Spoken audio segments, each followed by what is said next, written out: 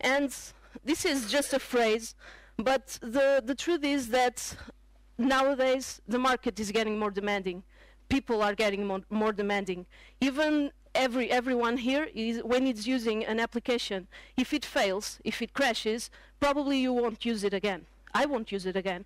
So good is not enough, and everyone expects better. And to have better, we have to test what we are producing it.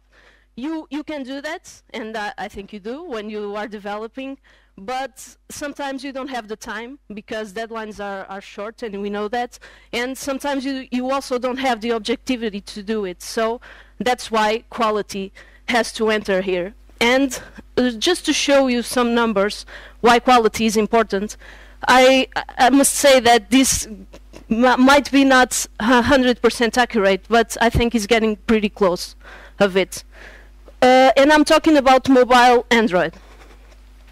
When we go to Google Play Store and we see the comments on the applications, and we know that it's easier to say bad things about the applications than compliments, but many of the comments have things like crashes, not working, can't open, and these are our applications. The applications that you develop, that we test, sometimes people complain about it. And if we want that people keep using the applications, we have to get these comments not so often.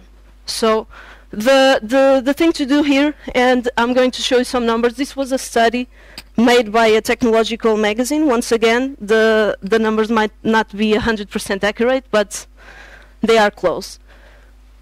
23% of the apps, this was a study with 288 devices and 70 million tests. 23% of the apps behave differently when a new version is installed. Okay, we have an old app, it has updates, and we go there and update our app, and they will not behave as expected. 68% of testing failed when 5 of the apps were randomly picked out of 100. So they are failing a lot sometimes. Also, 80% of the downloaded apps are only used once. And here, I think is the most common problem is that many of us download apps and all the users, but we only are using it once. We never repeat the experience. And then 60% of the users will only try again once if it fails. Only 60% will do that again. So sometimes we only have one shot to do things right. And the best way to do it is with you developing awesome apps, and I know that you do that, but you have to need our help to assure that the apps are the best possible and that we can be proud of the things that we are doing and the things that we are developing. But then that's when it comes to teamwork. And it's possible for us to work together. And I think the mindset has to be changed. And instead of having a developer team and a quality assurance team, we have to think about this with only one team. We only have one team with different roles. Because when you are developing, you have your team, you have a project manager, you have a team leader, you have a solution architect, wherever, and now you have another roles on the team that are the testing people. We are going to test it, but we make part of your team, and we all work together with a common goal that is delivering the best software possible to the hands of the users. But now that we are friends now, and we can go along from here, there are some challenges that we have to overcome. And once again, I'm talking about mobile applications, Android applications. And about this, we have, from my point of view, of course, 3 major problems. One is fragmentation. Everyone here knows that word if you are developing Android. Fragmentation is one of the most challenging things when it comes to developing Android and testing Android, because there are several devices, several resolutions, several operating systems, and we are not able to test it all. We are not able to test it all. Another thing is about the network. users that are using mobile applications want to use it while running around. This is not, now we have to get the applications working over Wi-Fi, over mobile data, even over roaming, and we have to make sure that the application behaves correctly under all these scenarios. And this sometimes is not so easy as it seems. Also, the app type. We have web apps, hybrid apps, we have pre-embedded clients, we have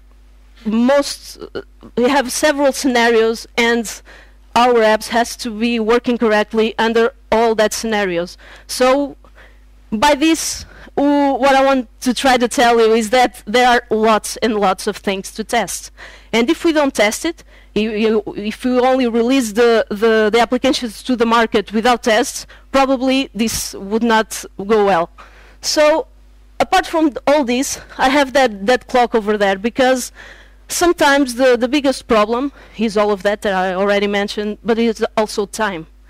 Because everyone knows that deadlines are short. We most of the times are running to get things done, and the time is the key factor on all of this.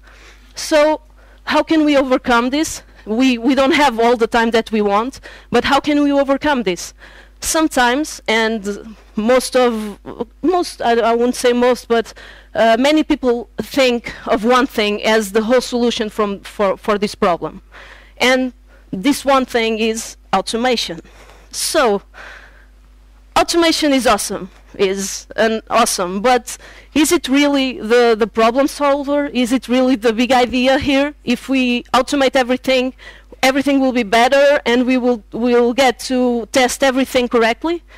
Well, there are some cases when automation is not the best thing to do.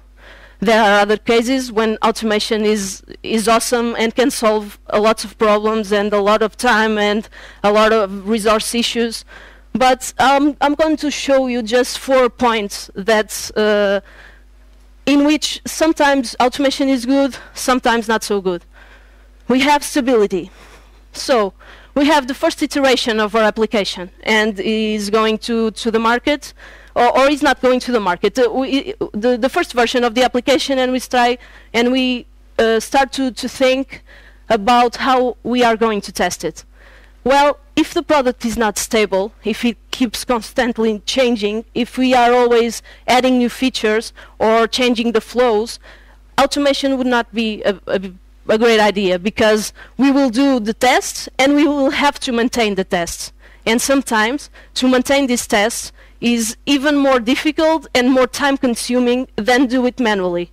And sometimes is good to have that in mind, because if we go and automate and have to change things around constantly, we will not be able to have the time properly to test the applications.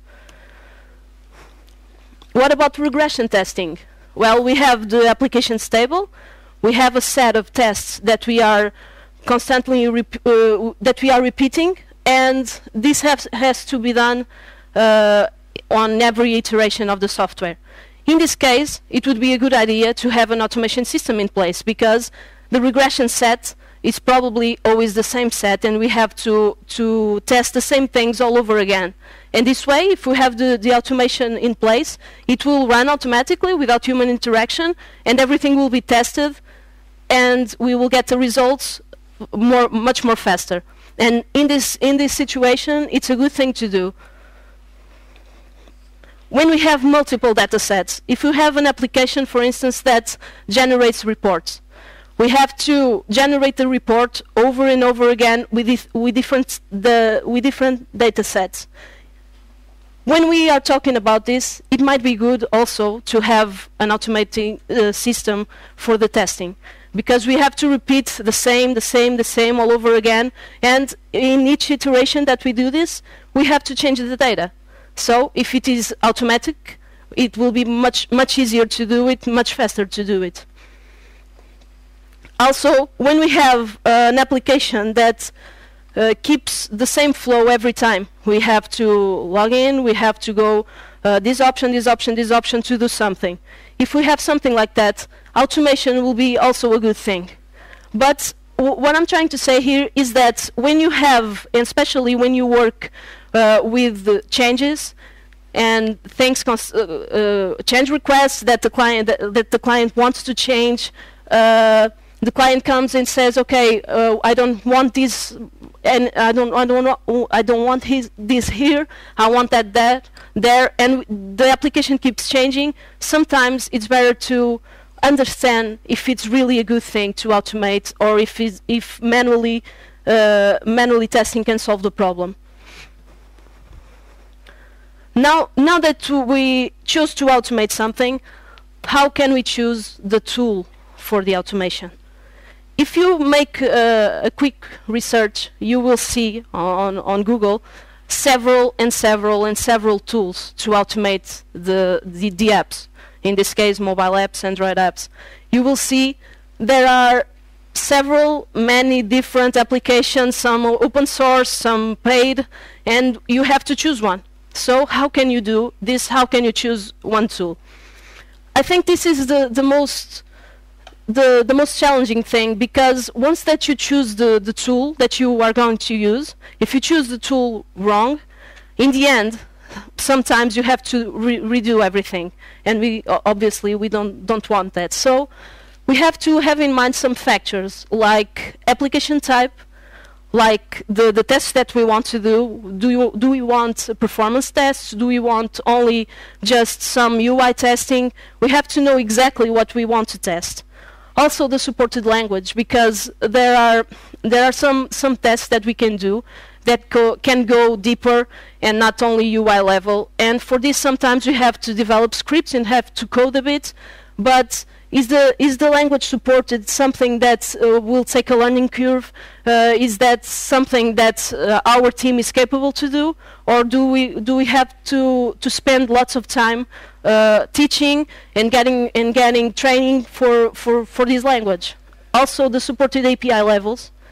There are many tools that do not support the latest API, so this would be a problem also, because we want always to be updated. Other things that it's like must have, I would say nice to have would be better there. So cross-app interaction. This for me personally is the main thing, and sometimes the most challenging thing when it comes to automation. If you think on a mobile application, you open the application, and some of the applications have to communicate with other parties on the system. Like if you have an application to back up your photos, you will have to access the gallery, you will have to, or if you have an application to manage your messaging or contacts, you will have to go to test it, you will have to go to your address book, and you have to keep changing between your application and some of the native applications. And most of the tools, many tools that appear on a Google search will not allow us to do this. And we will be confined to the application itself, and we are not able to go around. Also, test creation tools. Some of the applications, some of the tools to automate have like inspectors or play and record features, and this sometimes it's easier when we are creating the test cases to have these features to help us to do that. Especially the inspector like UI Automator, that we can see every element on the page. That is very helpful for us to know exactly the IDs of the elements, the containers, all the information that we need to perform the test. Also, it's a key factor if it runs only on simulator or if it allows real devices. And gestures library support. For instance, there are tools that when you swipe, to test a swipe, you have to do it by coordinates. This is not very easy to do, is not the best way to do it, but some of the tools already support these gestures library that are helpful. So after choosing a tool, we have to perform the tests. And now that's the time when all of you can help. There are here any Android developers? Android? Okay, many. So there are things, and the things that I'm going to show you, it's not that we can do the test without it, because we can. There are workarounds, but there are minor things that you can do when you are developing that will help us to do things faster. And I'm going to show you just a few examples. Just to give a little bit of context, this is an application to send message and receive calls and messages and SMS and message like chats. In this example, if you see here the emoticons, all the emoticons, we could have a test that is to send all the emoticons and see if they are received on the other side. This is a test that we could do. Manually, this would take lots of time, because if we have 100 emoticons, 200, 300, would be time consuming to do this manually. We have to go there and tap the buttons until all the emoticons are tapped. By doing this automatically, we are able to do this for every emoticon. However, when something like this happens, the problem that I have there is that all the emoticons have the same ID. So I don't know, when I'm going to perform my test, I don't know if the first emoticon is something and the other is another one, because the ID is always the same. So some of the things that you could help is to put the proper IDs on the elements, or to give us the description or the accessibility labels, for instance, to do that. Another example, if you see that arrow over there, this is when it's going, the image is being sent. This is when it's going by SMS. This is when it's going over chat. Well, in these two, the attribute changes, because it was green and now is blue, but I don't have information about that.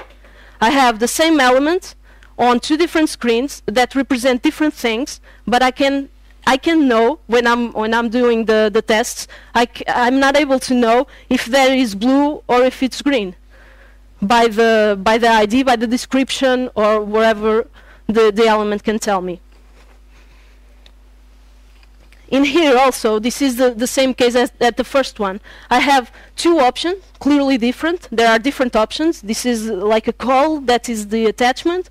And from these two, once again, the ID is the same. Once again, it will be most difficult for us to automate this. In here, it's the other way around. We have the same option on two different screens, but the button is the same, the option is the same, but the ID is different. So these are small things that you can do that will facilitate our lives much more, and will be much more easier for us to do this. Just another example. In here I have the send and the delivery date, but is all one element. This could be two elements for be easy to access it. This one, once again, I only have one element. In here, I could put the time. I could change the time by tapping on the screen. But to automate this, I don't have information on how to do that. I can go by coordinates, but if the resolution changes, everything is wrong again, and it's not the best way to do it by coordinates or by XPath or wherever. Just one more. This is similar to the others. I don't think this is very clear to see, but that element there and the clock, the ID, once again, is the same. There are different informations that they give, but the ID is the same, the elements are the same. So just for saying that you can also help us to automate the tests and doing it in an easier way, because there are ways to do it without all of this, and we can also do it, but it will be difficult for us to do it. Then, when all the tests are automated, like following a process, there are many ways to get the builds tested, to get the tests running. But I'm going to show you how we usually do it. It's not the only way, it's a way to do it. Well, we love continuous integrations. I think everyone loves continuous integration. So In our case, when we got a development build in the continuous integration system, the automated test build is also triggered, and is triggered, and the tests are run over the latest build. Every day this happens. We have a daily build, then the automated test build is also triggered, and then we have the report. We also have functional test automation, but also performance test automation. And then the automated test build is run. After that, the performance tests are performed, and this happens every day when a development build is out. This helps us because every day we know exactly regression-wise, regression-related tests.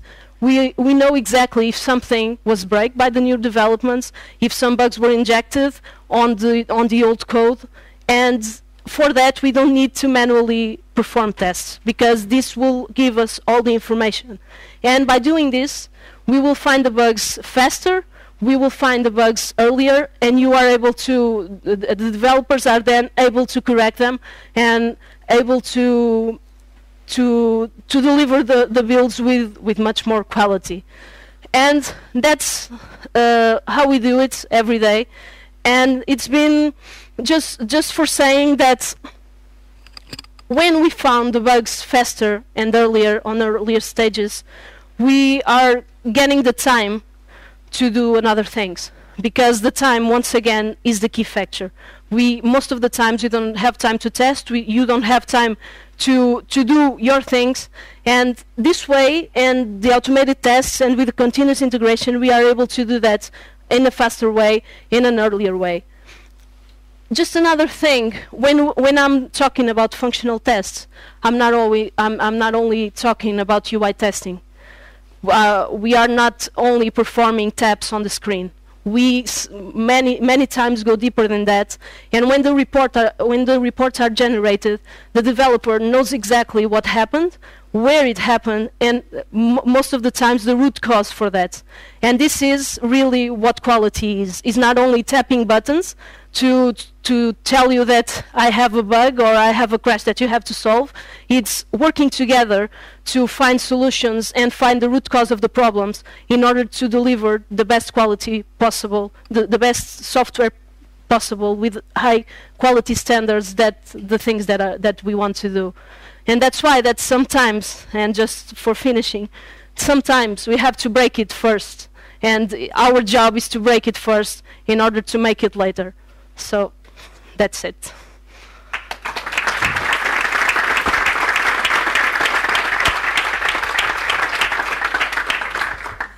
Questions? Please don't ask something that will make Miriam sad, because then I'll suffer.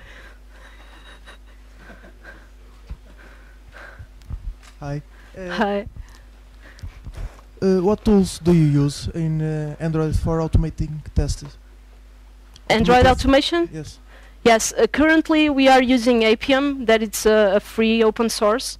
And we are using it, once again, because it allows us to interact with different parts of the system. We don't have only our app, but we can interact with the gallery, with contacts, with network, and we can do all that when using Appium. And Appium also works with web apps, desktop. It works with a lot of things, so we are using it currently. Yeah. What do you think about Espresso? It's from Google. Yes, yes. Espresso. I didn't work a lot with Espresso. Just a few tutorials to know something. I think it's UI testing, of course. For UI testing, I think it's a good thing. But once again, the main problem is not assessing other things outside the app. And it has that problem too. So it's difficult when you work with application that has to integrate with other application on the native system. If you don't have a way to do that, so the tool would be not a fit for what you are doing. Thank you. Any other questions? No. Okay. Then.